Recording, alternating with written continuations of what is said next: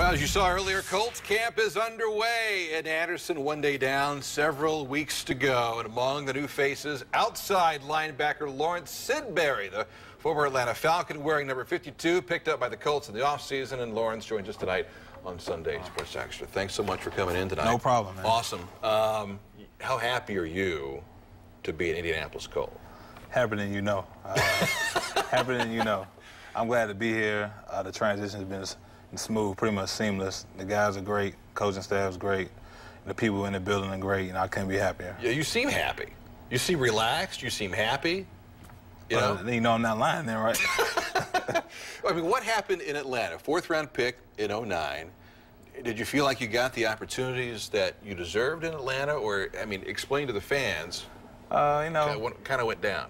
Honestly, I don't think so. I mean, the fact remains, in the NFL, when you get opportunities, you got to take advantage of them. The opportunities that I got, I took advantage of them. So, but it didn't translate into a bigger role there. But, that's in the past. I'm not wearing red and black anymore. I'm wearing blue and white. Right. Horseshoe on my helmet. So we're looking for bigger and better things here in Indianapolis. Anything bitter about your experience with the Falcons at all? Or that's not bitter. It's a business. You got to move on. Yeah. You can't, if you can't talk about it, and be over it, then, we will move on from it. It sounds like a fresh opportunity with the Colts is exactly what the doctor ordered for you. Oh, pretty much. Like I said, during the free agency process, everyone here, Coach P, Ryan Grigson, and they let Coach Pagano, you're talking about? Yeah, Coach Pagano. Yeah, they let me know that they wanted me to be here and just do what they know I can do. So that's why I'm here. I mean, almost a cliche, but do you have something to prove at all? If not to yourself, maybe to the NFL in general? I mean, I think you have something to prove, every year you go out, to come out and be as productive as you can. I'm not really going into it putting a lot of pressure on myself. I'm going to be relaxed. I'm just going to play like I know I can. Right. I think it's always interesting to get perspective from guys that are coming in from different teams. What was your perspective of the Colts as you sat in Atlanta and watched this team play, maybe the playoffs, the regular season, whatever, and you saw it grow last year, Coach Pagano, his illness, his comeback.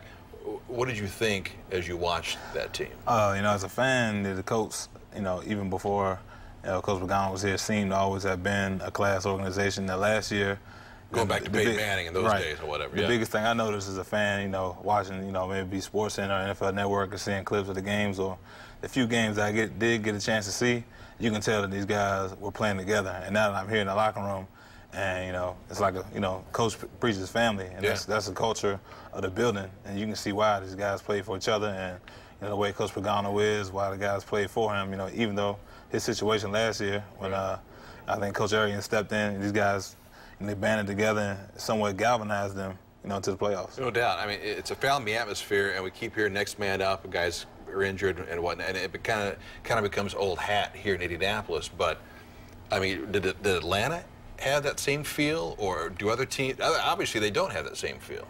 I mean, I really don't want to keep going back to that. Well, okay, take Atlanta out of the mix. But but you've been around. You talk to other guys around different teams. It's not the same way everywhere. Well, it's each organization has a different feel, and I will say that being here is a little bit different.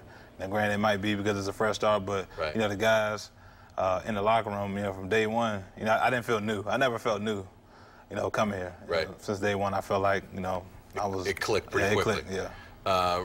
Obviously, Dwight Freeney's gone. I don't know if you may have anticipated. I'm still a fan, No, we all are. I mean, but you're going to be playing with Robert Mathis. You got Bjorn Werner, the rookie. What about this defense, especially up front, that you like?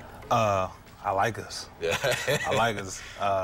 Right now, I think we got a lot of guys that people may not know, but are very good football players. And I think it's going to show once we get started. What do you hope to prove during the camp and by the time that first game rolls around against the Rams? Man, I just want to get better every day. Continue the transition from 4-3 defensive end to playing linebacker. It wasn't as big. Some people make it out to be. I was pretty comfortable doing it. And I just want to come out, make plays, and help my team win in any way, shape, way, form. I mean, let's face it. I mean, going from the 4-3 to the 3-4, which the Colts went to last year, it's not that big of a transition for you. I mean, defensive end, outside linebacker, you're down lineman essentially still, right? Right. We did. There's a few differences. First and second down, you're playing up, and you're pretty much setting the edge. But on third down, your hands in the dirt, and then you're going to get after the quarterback. Just hearing you, man, I'm ready for the season already. We've got some pictures from a very special event in D.C. last Sunday. You've been a busy man. I mean, you traveled up from Atlanta on Wednesday. Last Sunday, Big Brothers Big Sisters event. We had some photos of that. And it looks like it was really well attended. What spiked your interest in Big Brothers Big Sisters? This is actually my second year partnering with them. I started my last season in Atlanta with the affiliate there. And as soon as I got here, I made a relationship with the chapter here in Central Indiana. And this year, I'm happy about working with the affiliate back in my hometown in Washington, D.C. But, you know, they do great things. Yeah. And I think, you know, I tell people, you know, this organization really puts their money where their mouth is, because they take whatever donations they get and it goes directly into placing somebody important to the life of a young one to help them out. I know the CEO of the national office is recommending to the Indianapolis office you get involved here as well. If you hear if the phone rings and it's Lawrence Sidbury, pick it up. Oh, yeah. So you like to get in the Indianapolis chapter as well. Right. Well, like I said, we've already reached out to him. That was one of the first things I did when I got here. Like I said, being out in the community is something that's important to the Colts organization. And you know, for me to do that, I was already involved with them, so to reach out to them was simple. Got to give back, and that's all. But you know, talk about family with the Colts. That's what this team is all about, and this franchise is all about. Good luck to you this season. I mean, that Bills preseason game is going to be here before we know it. Certainly, the Raiders game is going to be here before we know it. Might even see you starting by the time it's all said and done. Look at that smile. Lawrence Sidbury of your Indianapolis Colts. Thanks for coming in. Thanks for having me, man. Back with more. In fact, we'll wrap things up here on Sunday Sports Action after this.